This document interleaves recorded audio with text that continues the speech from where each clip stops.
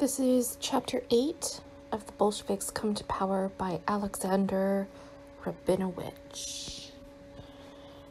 The Bolsheviks and Kornilov's Defeat.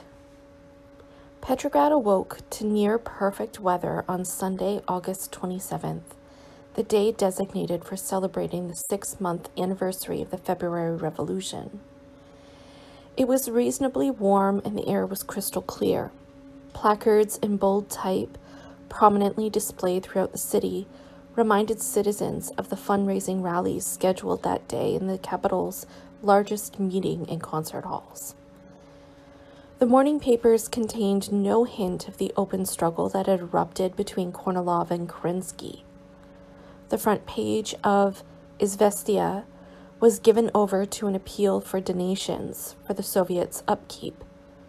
The duty of every worker, soldier, and peasant, the duty of every responsible citizen in these critical black days, is to support the legitimate organ of the All-Russian Revolution, admonished the headline. For the second consecutive day, Rabinowitch cautioned workers and soldiers not to respond to provocative appeals for revolutionary action. Sinister people are circulating rumors of a rising set for today and allegedly being organized by our party, the paper warned. The Central Committee implores workers and soldiers not to yield to provocations, to maintain restraint and calm, and not to take part in any action today. Most of the top Soviet leadership spent Sunday morning circulating through the districts of Petrograd, making speeches at fundraising rallies. Toward midday, garbled rumors of the rift between Kornilov and Kerensky began to circulate through the Smolny Institute, the former exclusive boarding school for daughters of the nobility which since earlier August had been serving as central headquarters of the Soviet. The gravity of the emergency facing the government did not become apparent to Soviet deputies until mid-afternoon. At that point, leaders of the various parties represented in the Soviet began rounding up their colleagues for emergency fraction meetings. But it was not until 11:30 that evening, more than 24 hours after Kerensky had concluded that Kornilov was intent on overthrowing the government, that the All-Russian Executive Committees convened in a closed joint plenary session to consider the crisis. With interruptions, the executive committees gathered in the majestic, high-ceiling assembly hall of Smolny, deliberated through the night and well into the morning of August 28th. Two difficult, interrelated problems confronted the deputies. In the first place, in view of the apparent alliance and subsequent conflict between Kerensky and Kornilov, the founding of the Second Coalition, and Kerensky's intention of establishing a directory, the Soviet needed to adopt a position regarding the future of the provisional government. In addition, the deputies were forced to cope with the more immediately pressing task of helping to organize the military defense of the capital. Debate on the government question was heated. A spokesman for the Bolsheviks, Sokolnikov, took the position that the revolutionary democracy could have no confidence in the existing government, implying that it should be removed immediately. The provisional government created conditions for counter-revolution, he asserted. Only the realization of decisive program, a republic, peace, and bread can instill the masses' confidence in the government. Yet, for the time being, the Bolsheviks did not offer a formal resolution on the government question. The moderate socialists, for their part, accepted at face value Kerensky's version of his differences with Kornilov, namely that at hand was a carefully planned conspiracy against the revolution and the legitimate government. In these circumstances, they saw no choice but to support the Prime Minister. Thus, S.L. Weinstein, on behalf of the Mensheviks, declared early in the proceedings, "We must acknowledge that the only person who can form a government at this time is Comrade Kerensky. An attack has been made on Kerensky and the provisional government, and if they should fall, the revolutionary cause will be lost." The executive committees at first emphatically rejected an oblique suggestion by the SR representative, V.N. Richter, that it might be necessary to go along with Kerensky on the creation of a directory. A majority was obviously more sympathetic to Martov's claim that all directories spawn counter-revolution. The deputies passed resolutions stipulating that the form of government was to remain unchanged and granting Kerensky authority to fill the vacancies in the cabinet left by the withdrawal of the cadets with democratic elements. At the same time, they agreed to work for the convocation at an early date of yet another state conference, this one to be made up exclusively of representatives of those democratic organizations which had supported the Soviets' platform at the Moscow State Conference. It was understood that this conference would reevaluate the government question and also that the provisional government would be responsible to it until the convocation of the Constituent Assembly. Significantly, the Bolsheviks abstained rather than vote against the resolution calling for retention of a coalition under Kerensky, and they actually sided with the Mensheviks and SRs on the question of convening another state conference, requiring only that the assembly be revolutionary, i.e. composed entirely of socialist groups. During a break in the executive committee's deliberations, members of the Presidium made a brief trip to the Winter Palace to inform the government of the preceding decisions. Kerensky, however, was adamant about the immediate creation of an all-powerful six-man directory. Only a government small in number and totally unified in outlook, he contended, would be capable of acting swiftly and decisively enough to deal effectively with the attack from the right. Upon the delegates' return to Smolny, Kerensky's posture triggered a fresh round of acrimonious debate. Speaking for the Bolshevik fraction, Lunacharsky, for one, ignoring the decisions of the Sixth Congress, proclaimed that the moment has come for the Soviet to create a national government.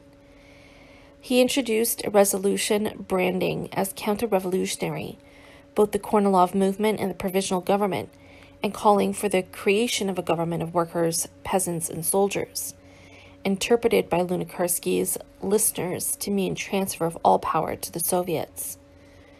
This government would decree a democratic republic and speed convocation of a constituent assembly.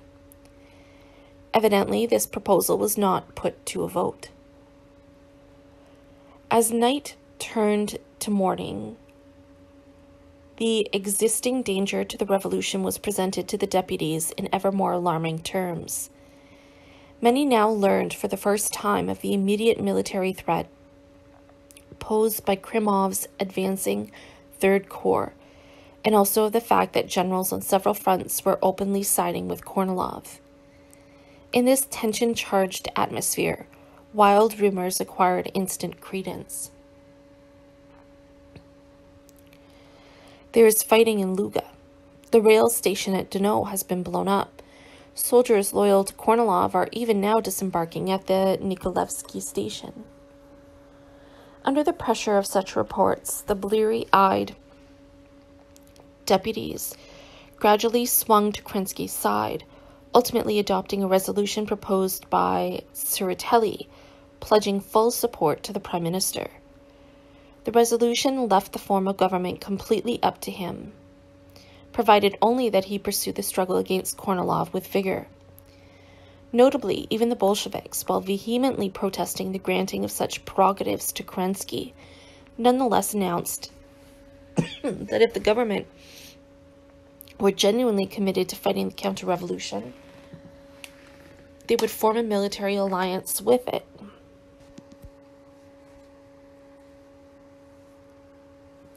Addressing themselves to the immediate military threat, officials of the Soviet issued emergency appeals and instructions to key institutions and groups, to army and front committees, provincial Soviets, postal, telegraph, and railroad workers, and soldiers of the Petrograd garrison.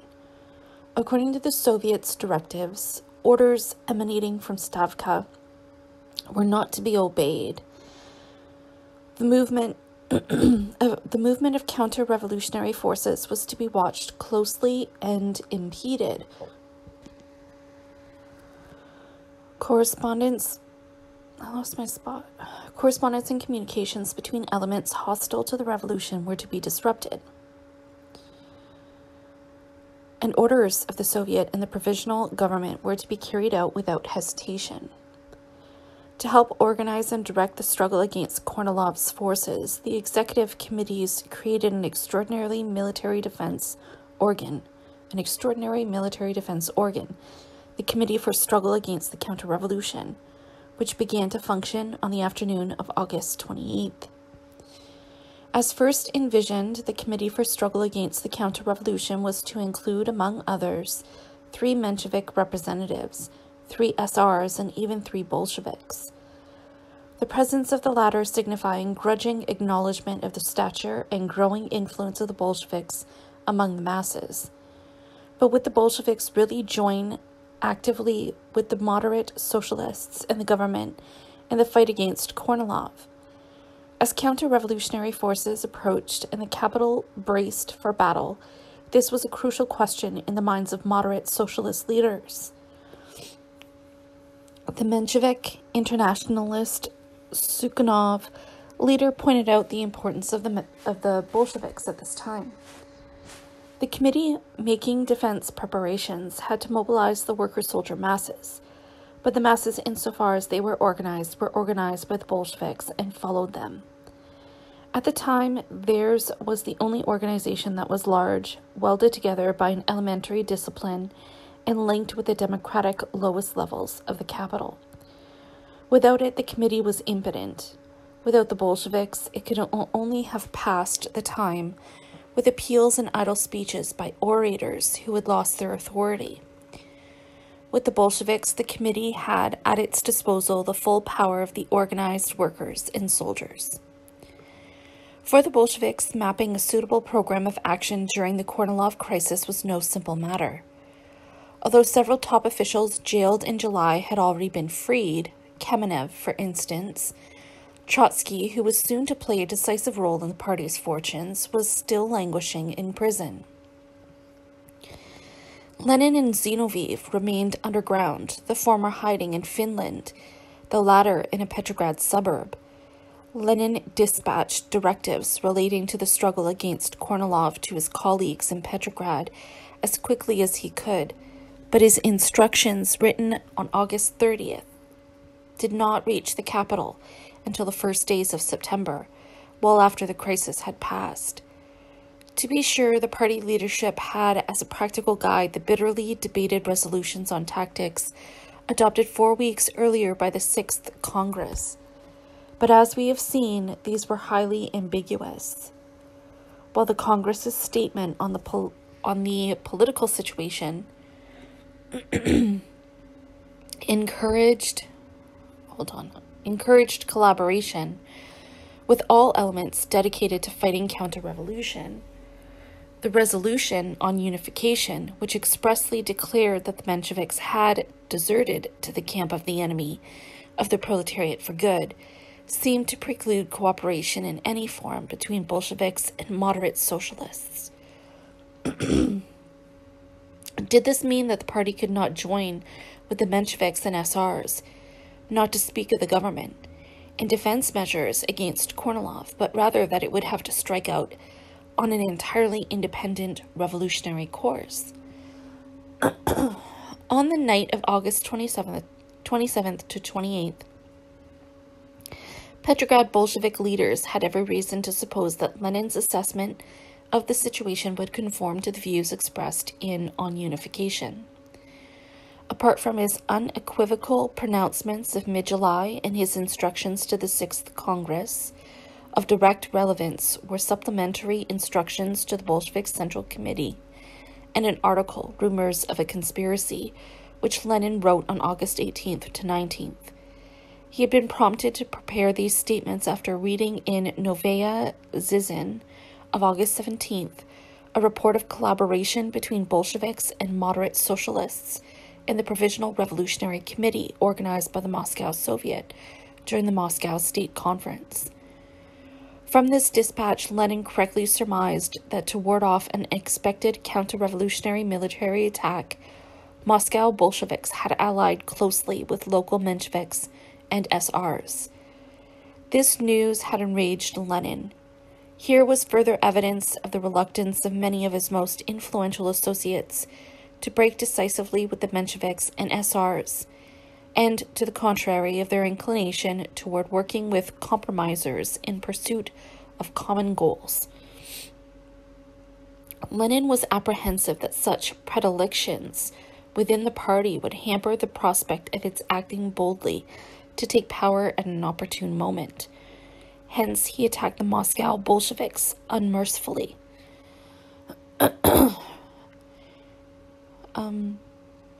Starting from the assumption that the provisional government and the majority socialists were no less hostile to the revolution than Kornilov and his Cossacks, Lenin contended that the counter-revolutionary scare of mid-August had been artfully contrived by the Mensheviks and SRs to hoodwink the masses into believing that they were champions of the revolution.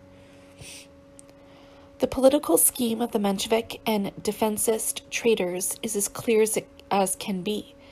It is hard to believe that among the Bolsheviks there are fools and scoundrels who would enter into a bloc with the defensists now. The Congress resolution on unification being what it is, any Bolshevik who came to terms with the defensists would, of course, be expelled immediately and deservedly from the party. Even in the event that a counter-revolutionary attack appeared genuine, not a single honest Bolshevik who had not taken leave of his senses completely would agree to any bloc. In these circumstances, a Bolshevik would say, "Our workers and soldiers will fight the counter-revolutionary troops." They will do so not to defend the government, but independently to protect the revolution as they pursue their own aims. A Bolshevik would tell the Mensheviks, "We shall fight, of course, but we refuse to enter into any political alliance, whatever with you, and reject expression of the least confidence in you."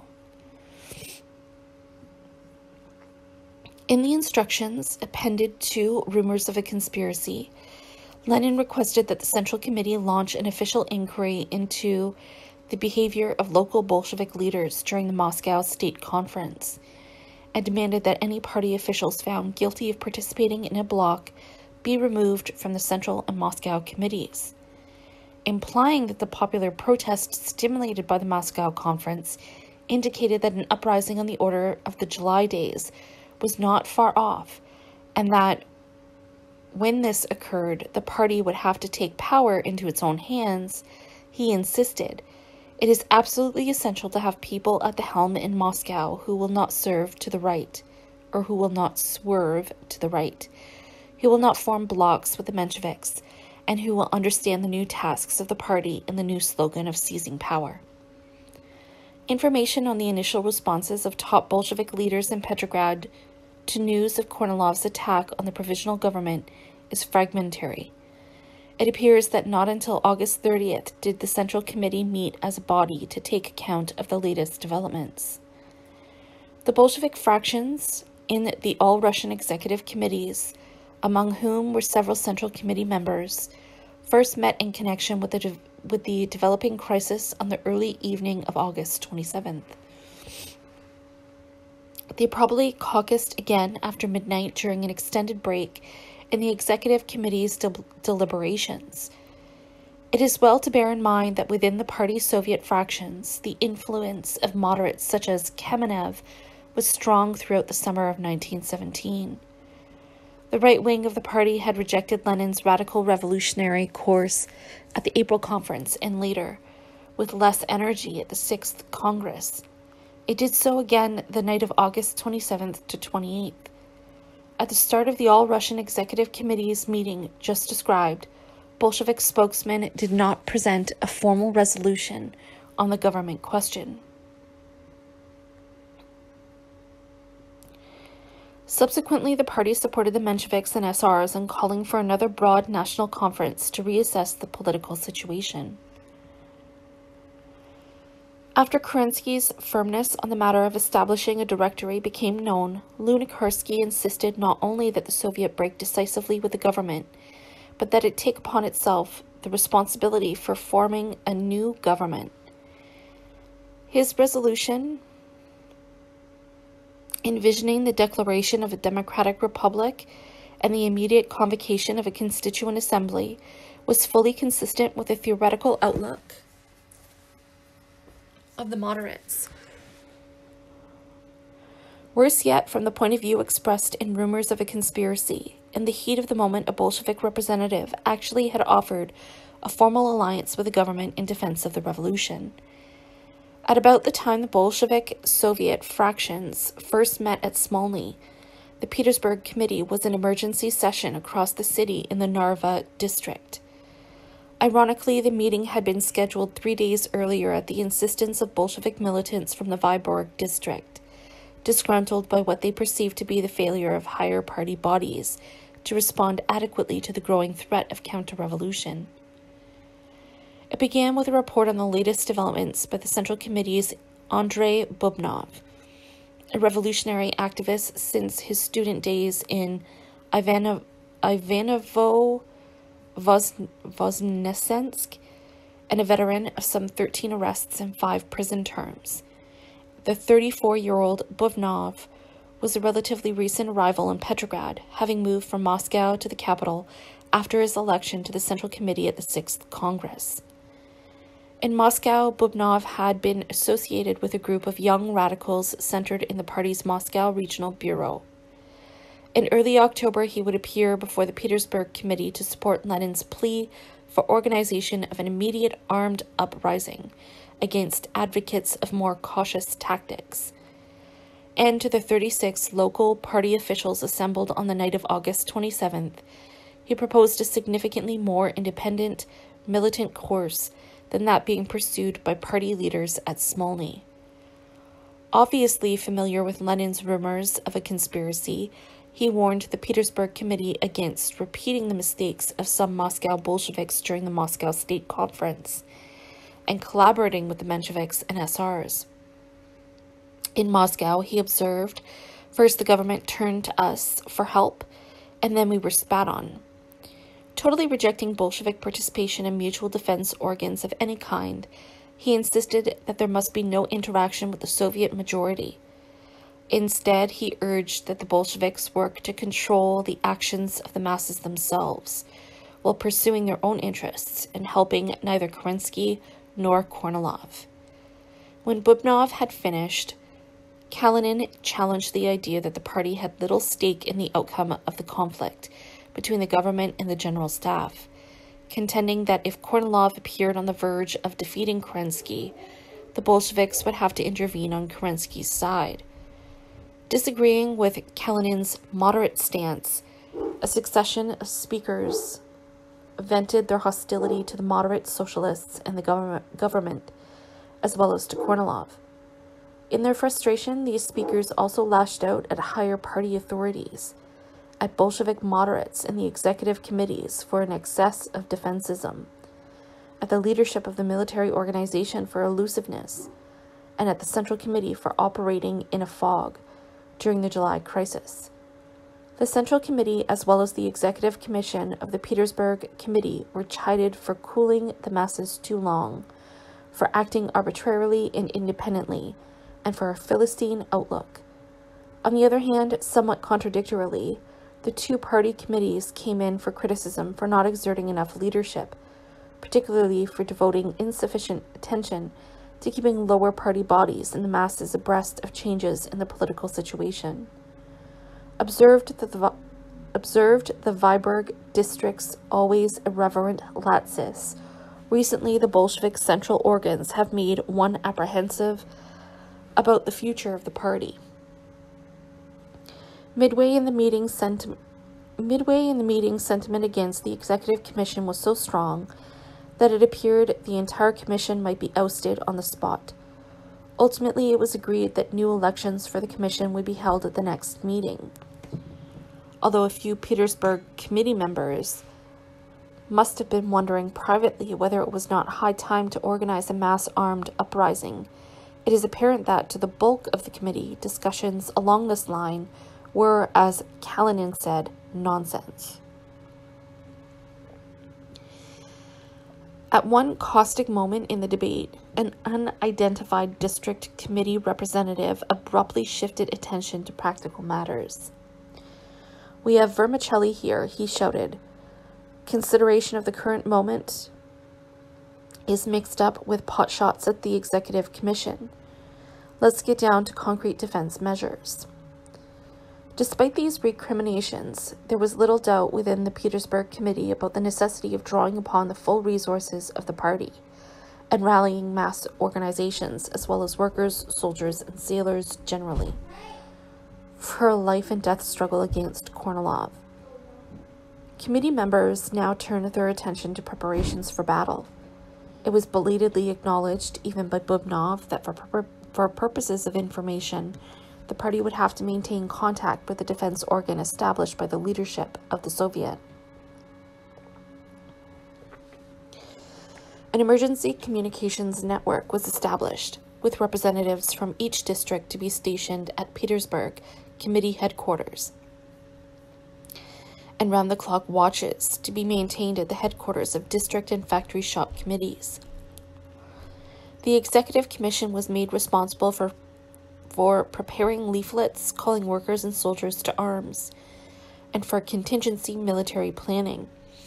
It was decided that all party agitators would be mobilized for action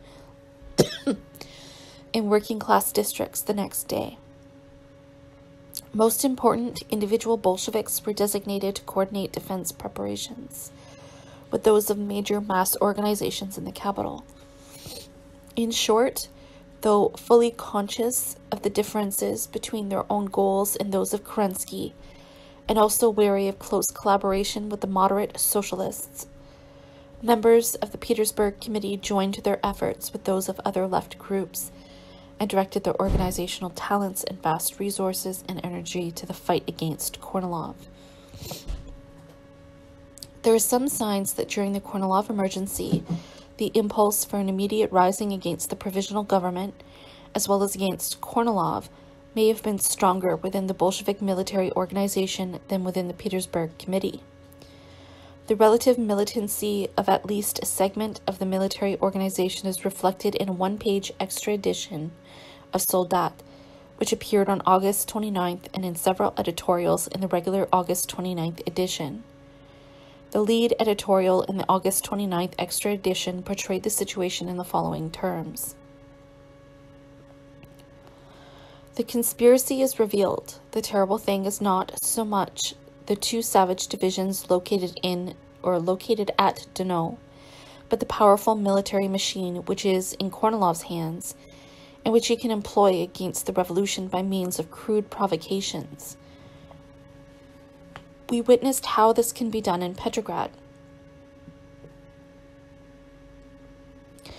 Why did Kornilov need malicious rumors about disturbances allegedly being prepared by the Bolsheviks on the half-year anniversary of the revolution? This was Kornilov's work. If the provocation had been successful, if shots had again been heard on Petrograd's streets, neither Kerensky nor the Soviet leaders would have hesitated for a moment appealing to Kornilov for help, and he would have appeared here at the head of his chetniks and ingushes as an angel of mercy. The power of the counter-revolution is simply enormous, and very nearly its most important source of strength lies in the readiness of the government to yield to Kornilov rather than permit the full development of the revolution. Only the full development of the revolution, only a consistently revolutionary government will not make a deal with Kornilov or the cadets or the Germans. The full development of the revolution means transfer of all power into the hands of the revolutionary workers and poorer peasantry, and the waging of an uncompromising struggle against all enemies of the people. Exactly as is the case here now, when the enemy stood at the walls of Paris in 1871, the bourgeoisie preferred to deal with the enemy rather than compromise with the workers. The workers overthrew the bourgeoisie, took power into their own hands, and yielded only because they were ousted by the overwhelming force of government troops. They were defeated because they were isolated. Now the situation is different. the workers' revolution, the government of the revolutionary people, the dictatorship of the working class and poorer peasantry will not disappear without a trace in a country in the sixth month of revolution. Revolutionary Petrograd, as revolutionary Paris never did, will carry with it the entire country, and there is no other way out. As nearly as one can tell, military organization militancy during the Kornilov crisis did not go beyond such journalistic endeavor. On the night of August 28th, military organization leaders met with the representatives in most units of the garrison. Sverdlov, who had been appointed by the Central Committee to oversee military organization operations after the July uprising, chaired the meeting. In the resolution adopted by the assembled soldier Bolsheviks, compromisers in the Soviet were blamed for facilitating the consolidation of the counter-revolution. The resolution called for the formation of the people's government, but by implication, compromisers could be included in this government.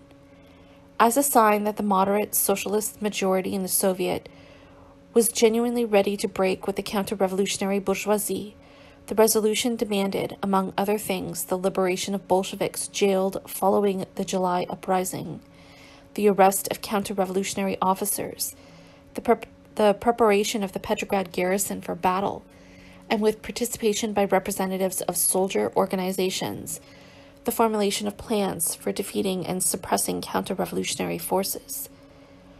The resolution also advocated the arming of the workers and the abolition of capital punishment at the front. After their meeting, the military organization representatives returned to their respective units and did not reassemble until the crisis was over. The relevant sources furnished very little evidence of further activity on the part of the military organization or its bureau as independent organizations in the struggle against Kornilov. This does not mean, however, that members of the military organization were not of key importance at this time. Rather, what appears to have happened is that in the sudden emergency occasioned by the advance of Kornilov's forces, military organization leaders, like their counterparts in the Petersburg Committee, channeled much of their effort to help defend the revolution through specially created organs such as the Committee for Struggle, other non-party mass organizations, and the Soviets. Working within these institutions, Bolshevik military organization members played a prominent role in helping to mobilize and arm large numbers of workers, soldiers, and sailors, and giving programmatic and tactical direction to their efforts. The party's official stance in the crisis was summed up in a policy directive which the Central Committee cabled to 20 key provincial Bolshevik committees on August 29th. In the interest of repulsing the counter-revolution, we are working in collaboration with the Soviet on a technical and informational basis, while fully retaining our independent political position. Ad hoc revolutionary committees similar to the Committee for Struggle had been created all over Russia during the February Revolution. On a more limited scale, such institutions had reappeared at the time of the June and July crises, and during the counter-revolutionary scare of mid-August. The vast majority of these committees remained in existence for only a short time, which distinguished them in part from the more permanent Soviets. Uniting representatives of all left groups, such ad hoc committees filled the need for authoritative military revolutionary organizations capable of acting expeditiously in emergencies. In response to the Kornilov crisis, revolutionary committees sprang up like mushrooms after a late summer rain. Between August 27th and 30th, more than 240 of them were formed in various parts of Russia, often by urban and rural Soviets. In the Petrograd area alone, in addition to the Committee for Struggle, established by the All-Russian Executive Committees on the night of August 27th to 28th, ad hoc committees to mobilize and organize the masses, procure weapons and ammunition, assure the maintenance of essential services, and, in general, to direct and coordinate the defense of the revolution, were hastily created by the Petrograd Soviet. The Inter-District Conference, several district several district Soviets and naval Soviets in Reval, Helsingfors, and Kronstadt.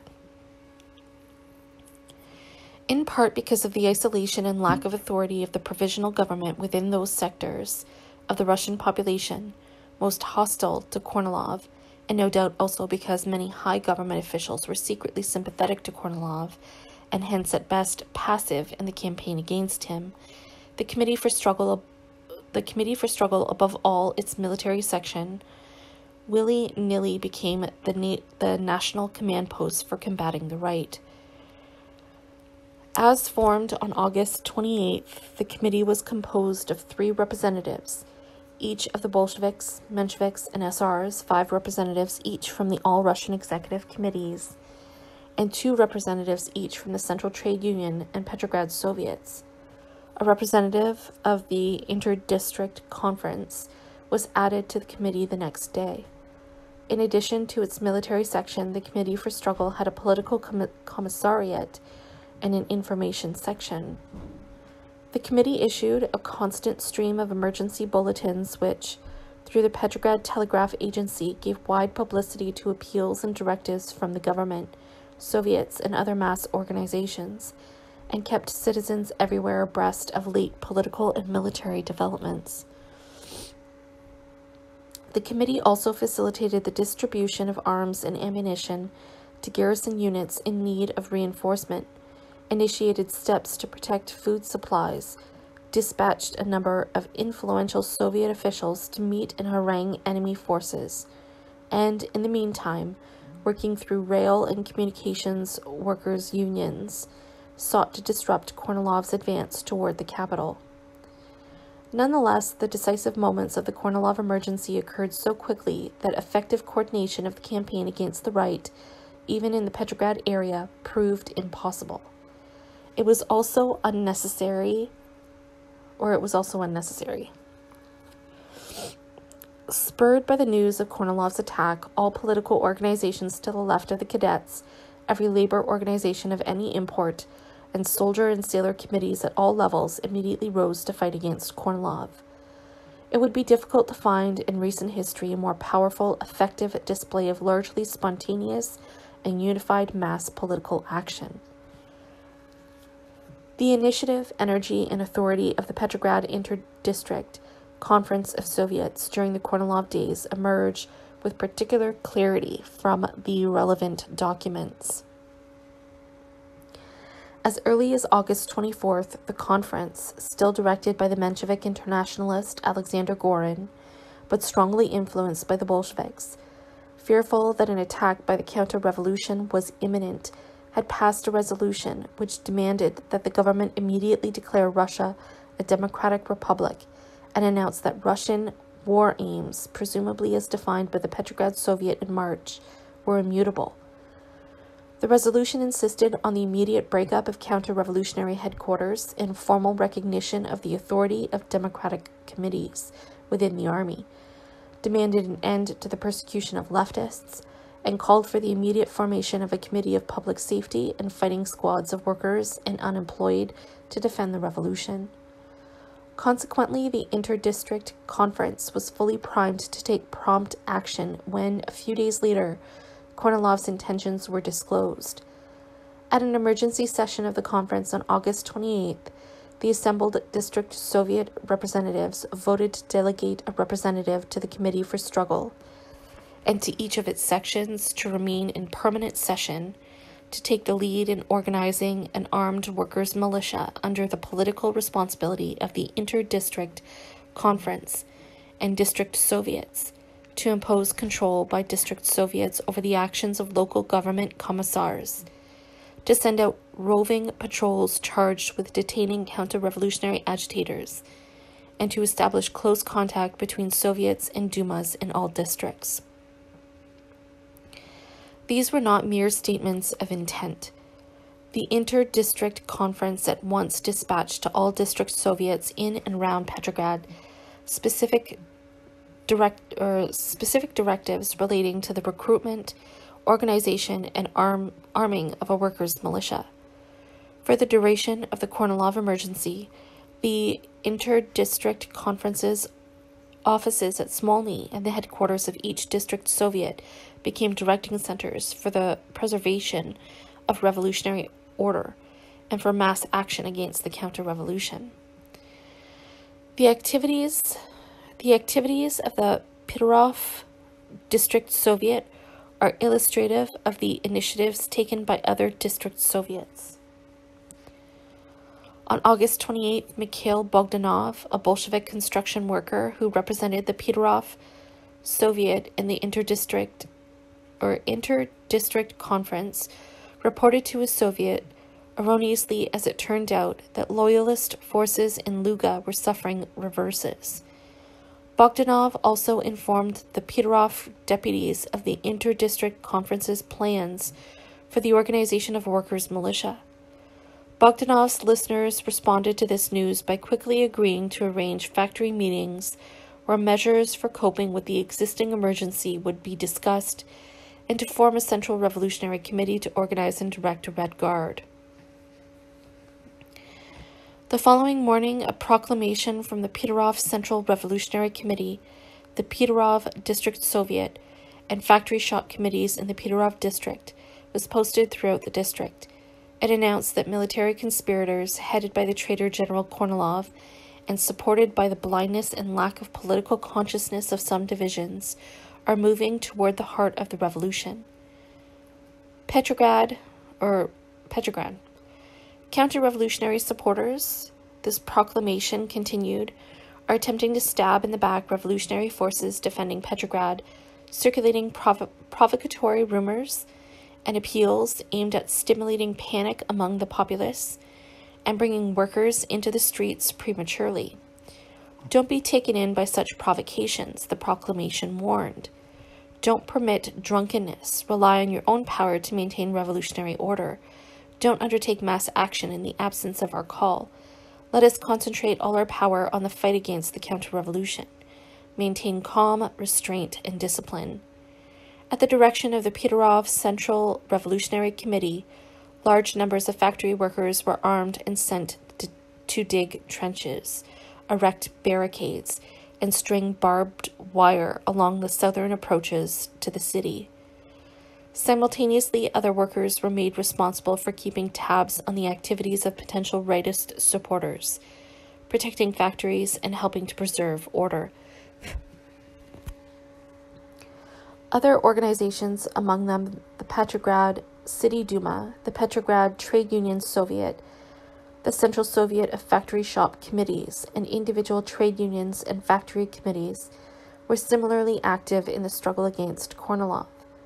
On August 28th, an emergency session of the City Duma, in which the Bolsheviks were now the second largest party, voted to prepare appropriate appeals to Kornilov's troops and to the population of Petrograd. The deputies also formed a commission to work with the authorities in assuring the procurement and distribution of adequate food supplies, and selected a team of deputies to go to Luga to win over Kornilov's troops. On August 26th, the Petrograd Trade Union Soviet and the Central Soviet of Factory Shop Committees, meeting jointly, had endorsed the inter-district conference's call for a committee of public safety to help organize the defense of the capital. Now, at an unscheduled session on August 28th, the Petrograd Trade Union Soviet's Executive Commission, in which Bolshevik influence was strong, responded to an invitation to appoint a representative to the Committee for Struggle by choosing the Bolshevik Vasily Schmidt for the post.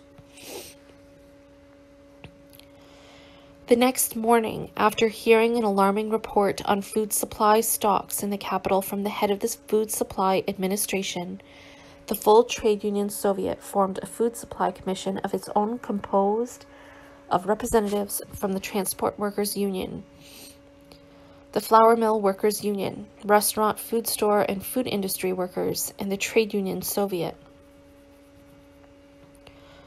On August 29th, the Central Soviet of Factory Shop Committees met with Factory Shop Committee representatives from industrial plants throughout the capital to evaluate preparations for battle and to help coordinate the distribution of arms to workers. That evening, the Trade Union Soviet and the Central Soviet of Factory Shop Committees held a joint session. After hearing a progress report by Schmidt on the work of the Committee for Struggle, the participants in this meeting agreed to support it in every way possible and to coordinate their own defense efforts with those of the committee. They also voted to insist on the liberation of revolutionaries still in jail and on the adoption of decisive measures to suppress the rightist press and arrest counter-revolutionaries. Moreover, after re-evaluating the question of distributing arms to workers, they enthusiastically endorsed such action. The Petrograd Union of Metal Workers, which, as spokesman for over 200,000 workers, was far and away the most powerful labor union in Russia, allocated 50,000 rubles from its treasury, as well as the services of its large, experienced staff, to the Committee for Struggle. The left SR-controlled chauffeurs' union announced that the government could count on all of the transport and maintenance services it could provide, while the printers' union, dominated by Bolsheviks, ordered typesetters to boycott presses that published newspapers supporting Kornilov.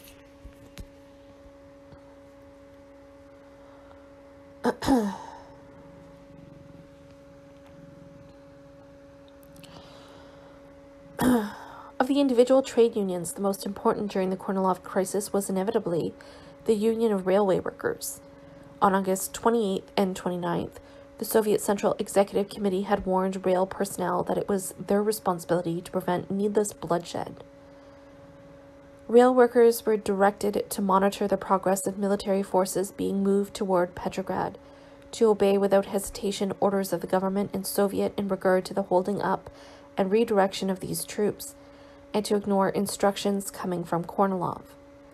An analogous telegram was dispatched at about the same time by Kerensky to supervisors on all rail lines, in the rear and at the front, and to all rail committees. Significantly earlier, on August 27th, the All-Russian Executive Committee of Railway Workers, customarily designated by its Russian acronym VIGSL, had formed a special bureau for struggle against Kornilov's forces. On August 29th, VIGSL sent telegrams to key points along the entire Russian rail network, directing that suspicious telegrams be held up and that VIGSL be kept informed of the size and destination of all suspect military forces traveling on rail lines. Rail personnel were authorized to interrupt the movement of counter-revolutionary forces by any and all means, including withholding rail cars, absenting themselves from their posts, and, if need be, dismantling tracks and blocking the right-of-way. They were also encouraged to halt shipment of provisions to areas occupied by Kornilov's supporters. Implementation of these directives began immediately. Within hours after public announcement of the Kornilov emergency, alarm whistles were sounded in factories throughout Petrograd.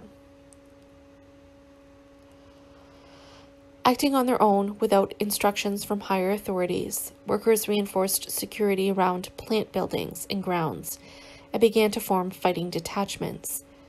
On August 28th to 29th, long lines of workers could be seen in the factory districts, waiting to enroll in these detachments, referred to with increasing frequency as Red Guards. To help arm these recruits, personnel in the cannon shops at the Putilov factory speeded production of a variety of weapons which were dispatched directly to the field without even a test firing. Metal workers simply accompanied their products and adjusted the weapons on the spot.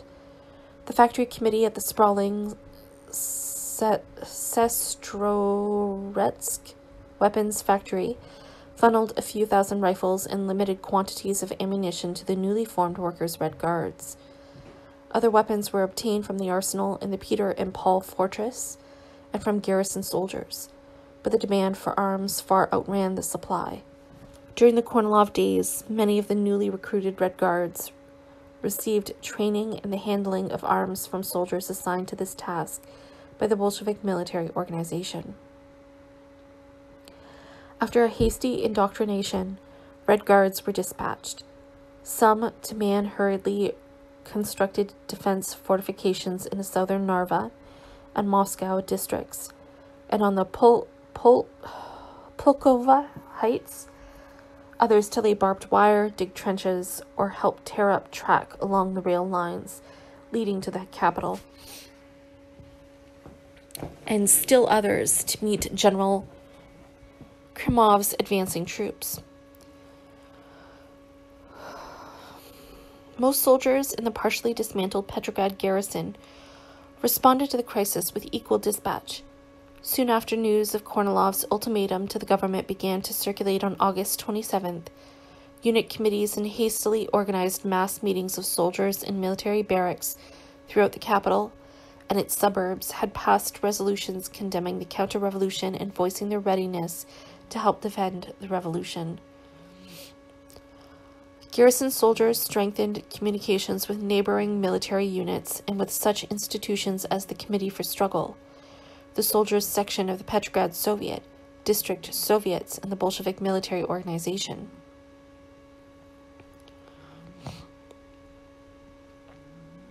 Garrison units suspended leaves, increased the number of soldiers assigned to guard duty, took stock of existing supplies of arms and ammunition, and formed delegations of agitators in composite fighting detachments for service at the front. The Litovsky Guards Regiment declared in a resolution of August 28th, all troops not involved in work details or without valid medical excuses are required to participate in the detachment now being formed. Officers and men refusing to do their duty will be subject to revolutionary trial. The 6th Engineers quickly organized a 600-man detachment to aid in the construction of defense fortifications.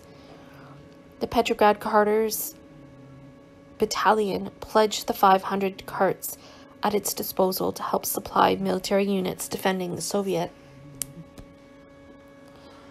Between the night of August 28th and the following evening, detachments of armed soldiers from all the guards and reserve infantry regiments and numerous artillery and technical units in the capital, often accompanied by their officers, moved out to Gatchina, Tsarskoe Selo, Krasno Selo, and other strategic points, established themselves in trenches, some of which had been dug hours earlier by factory workers, and nervously awaited the enemy. Within the Petrograd garrison, only Cossack troops and military school cadets did not join at once in the campaign against the counter-revolution. The former remained neutral, while the latter sided openly with Kornilov.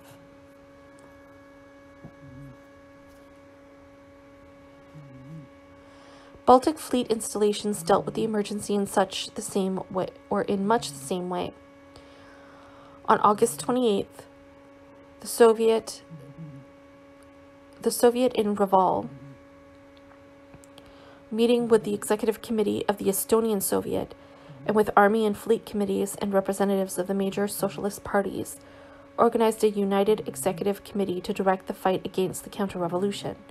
Among other things, this organization brought garrison and naval units in the Reval area to battle readiness and instructed revolutionary forces to occupy key rail points nearby. In Helsingfors, on the same day, a joint emergency meeting of the Regional Executive Committee of the Army, Fleet, and Workers in Finland, the Executive Committee of the Helsingfors Soviet, members of Centrobalt, the Regional Committee of Finnish Peasant Soviets, and representatives of local army and ship committees, altogether some 600 leftist political leaders, soldiers, sailors, and workers, began with the passage of a resolution branding Kornilov and his supporters traitors to the revolution and the state, and demanding the transfer of governmental power to the revolutionary democracy and the immediate shutdown of all bourgeois newspapers and presses. The meeting culminated in the creation of a revolutionary committee with unrestricted powers to prevent counter-revolutionary action and to maintain order in Finland. Launching operations promptly, this committee helped to paralyze the activities of several large Finnish-based Cossack and cavalry units which Kornilov had counted upon for support, and dispatched a composite 1,500-man combat force from Vyborg to Petrograd. Comrades, a terrible hour has struck. The revolution and all its achievements are in the gravest danger, began the Helsingfors Revolutionary Committee's proclamation of its supreme political authority in Finland. The time has come when the revolution and the country need your strength, your sacrifices, perhaps your lives. Because of this, the Revolutionary Committee appeals to all of you to come to the defense of the revolution and freedom with closed ranks, to deal a crushing blow to the counter-revolution, nipping it in the bud. Initially, word of the Kornilov crisis was brought to Kronstadt during the night of August 27th by some sailors from the cruiser Aurora, then undergoing capital repairs in Petrograd. The executive committee of the Kronstadt Soviet, under its newly elected chairman Lazar Bregman, a Bolshevik, immediately took control of all communications facilities, weapons stores, and private and port vessels, dispatched commissars to military headquarters in nearby naval forts at Eno and Krasnaya Gorka, and created a military technical committee. This committee, which included the overall commander of all the Kronstadt naval units, the Kronstadt fort commander, the head of the Kronstadt militia, and representatives of all major parties in the executive committee, assumed for practical purposes full command authority over all military elements in Kronstadt. After receiving an urgent request for troop support from the Committee for Struggle, the Military Technical Committee shot back a demand for the release of our comrades, the finest fighters and sons of the revolution who are at this minute languishing in prison. At the same time, it declared unequivocally that the entire Kronstadt garrison, as one man, was ready to come to the defense of the revolution. 3,000 well-armed sailors, a high percentage of whom had been to Petrograd last as participants in the July uprising, departed for the capital in the early morning of August 29th. After disembarking at the quays along Vasilevsky Island, they were dispatched to help protect rail stations, bridges, the main post office, the telegraph. My mouth is not working right today. The telegraph and telephone station, the Winter Palace, and other key government buildings. The overwhelming superiority of the left over the pro-Kornilov forces was quickly evident. Steps taken by the moderate socialists and Bolsheviks to ensure that factory workers would not be deceived by rightist agitators achieved their aim. Petrograd newspapers during the Kornilov days contained reports of scattered rightist agitation among the masses, but in no case did these incidents lead to the large-scale civil disorders hoped for by the conspirators.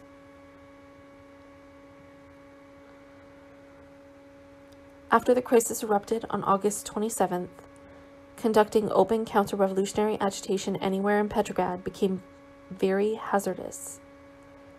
In addition, swift action by rail and telegraph workers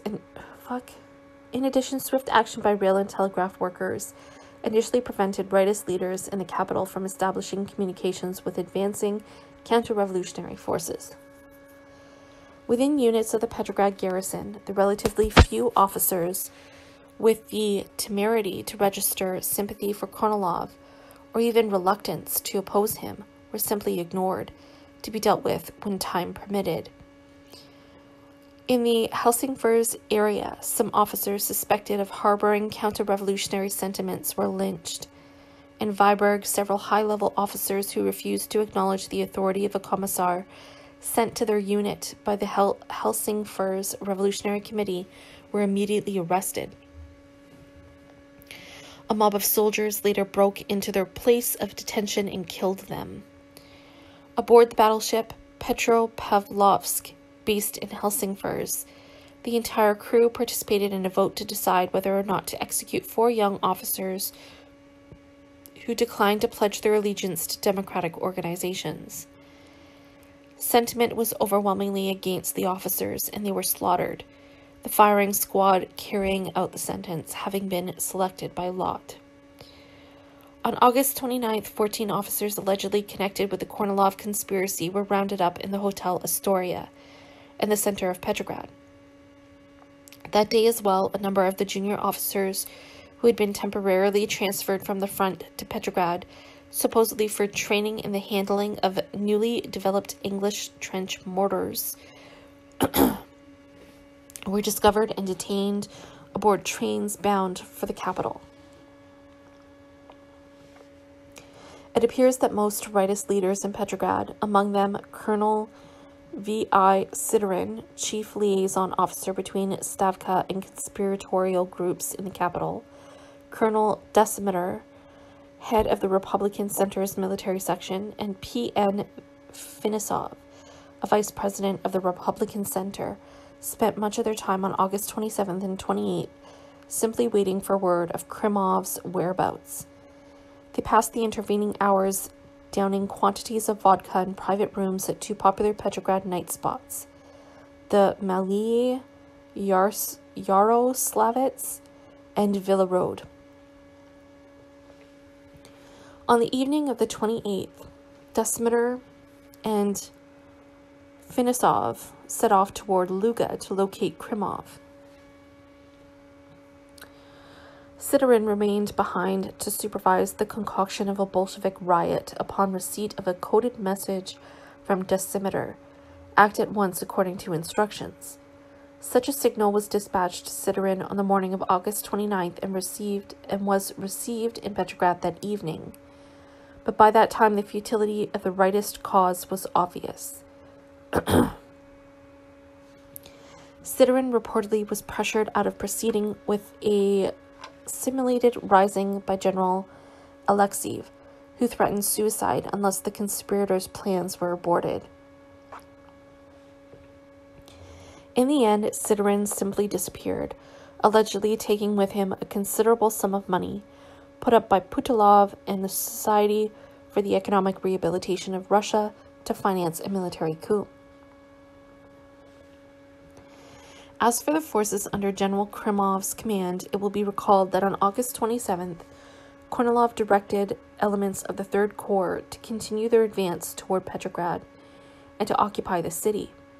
The next day, troop trains carrying these forces were strung out for hundreds of miles along the major rail lines leading to the capital. The Savage Division on the Moskovsko-Vindavo-Rubinskoye line between Dno and Vyritsa, the Ussuriski Mounted Division on the Baltic line between Revel and Narva and Nyamburg, and the 1st Don Cossack Division on the Warsaw line between Pskov and Luga. Units of the Savage Division posed the most immediate threat to the capital.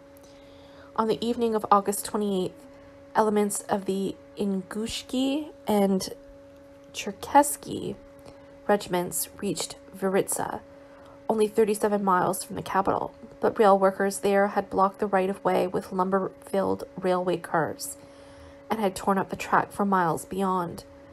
Not only were the troops unable to progress further by rail, it was impossible for them to communicate effectively with other elements of the division of this General Krymov, Stavka, or Petrograd.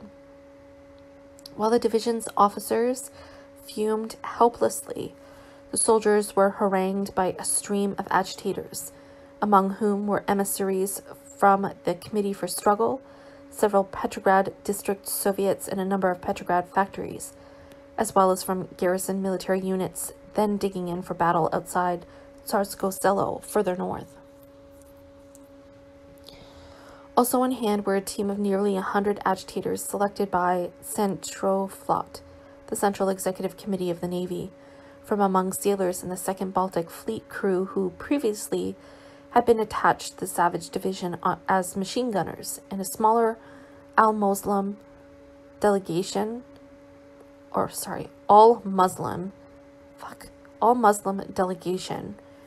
dispatched by the Executive Committee of the Union of Muslim Soviets, which included a grandson of the legendary Shamil.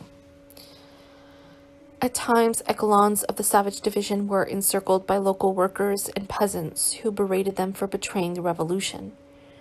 The troops had not been told the real reason for their movement northward, and, as it turned out, most had little sympathy for Kornilov's objectives and no desire to oppose the provisional government and the Soviet. On August 30th, the troops hoisted a red flag inscribed "Land and Freedom" over their headquarters and arrested the headquarters commandant when he protested. They then formed a revolutionary committee to prevent any further movement toward Petrograd, to inform other units in the division about how they were being used by the counter-revolution, and to organize a meeting of representatives of all units in the division. When such a meeting, attended by the Muslim delegation, was convened the next day, it voted to send a delegation to Petrograd at once with a pledge of loyalty to the provisional government. The Ussuriski Mounted Division found itself in a similar situation. On August 28th, railway workers in Narva delayed its forward progress for some 7 hours. Late that night, lead elements of the division reached Yamburg but could go no further, since the track beyond had been blocked and wrecked. On August 29th and 30th, crowds of agitators from the Narva and Yamburg Soviets and from factories, military units, and mass organizations in Petrograd, as well as a delegation from the Committee for Struggle led by Tseretelli, circulated among the troops. As in the case of the Savage Division, the Ussuriski soldiers were quickly persuaded not to obey their officers' orders and to pledge loyalty to the provisional government. All that was necessary to win over some unit committees was a reading of Kerensky's initial public proclamations of Kornilov's treachery. Probably the most difficult force to neutralize was the 1st Don Cossack Division, with which General Krimov and his staff were traveling. Elements of the division had reached Luga the night of August 27th, but here too speedy measures by railway workers acting in concert with the Luga Soviet stymied further advance by rail. The railway workers held back rolling stock, wrecked bridges and track, and effectively blocked communications between Krimov's forces. Subsequently, the trains carrying the 1st Don Cossack Division were surrounded by soldiers from the 20,000-man Luga garrison.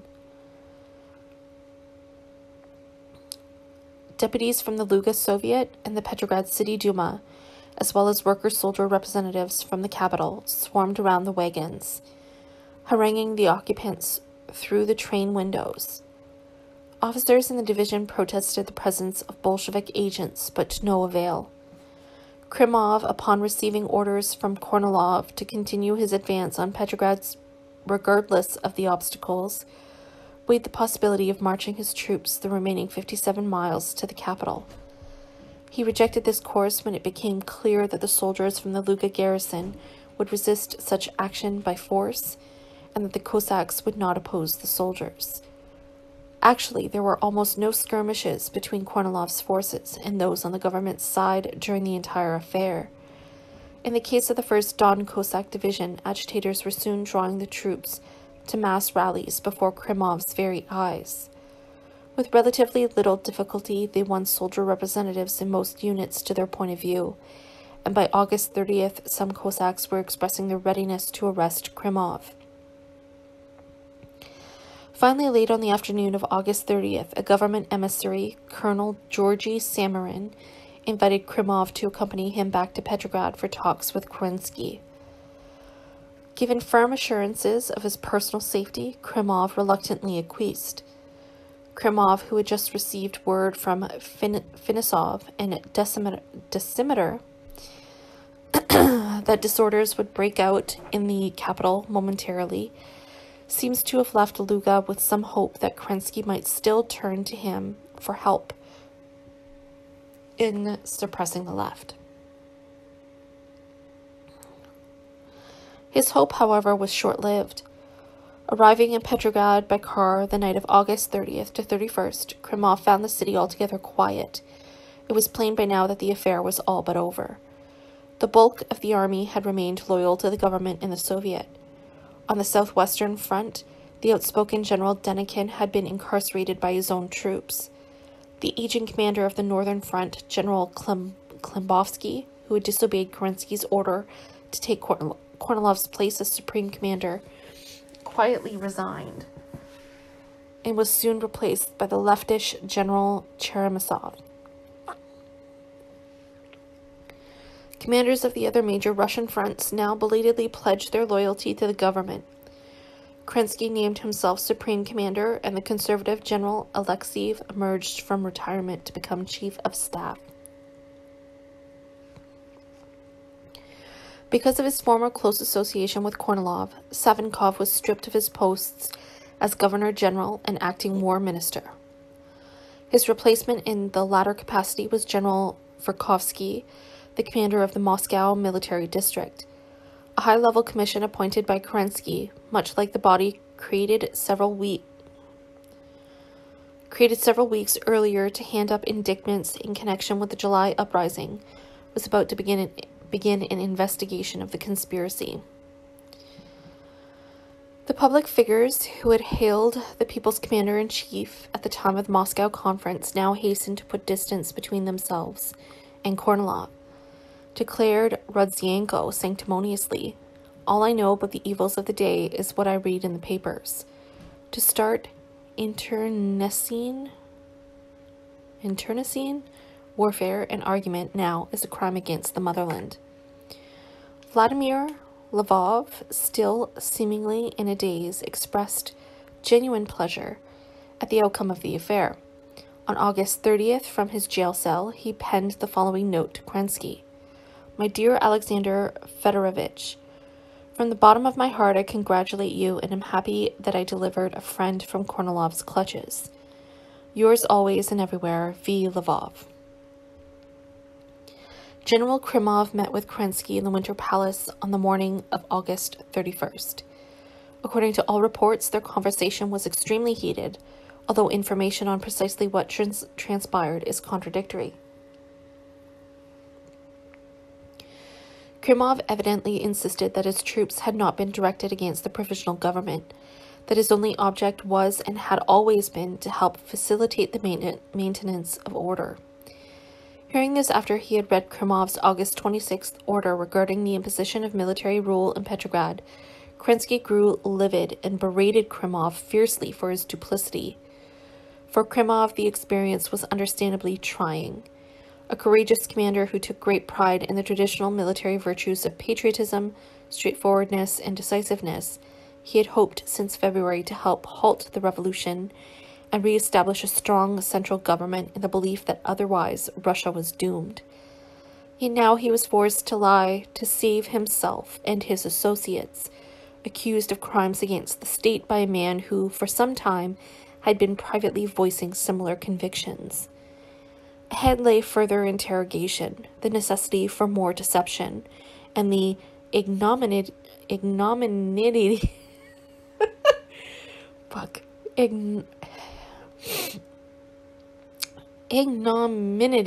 of arrest, prosecution, and prison. Krimov, in despair, left Kerensky at around 2 p.m. with the understanding that he would appear at the Admiralty for further questioning later in the afternoon. From the Winter Palace, he went to the apartment of a friend, where, to no one in particular, he observed dejectedly, "The last card for saving the motherland has been beaten. Life is no longer worth living."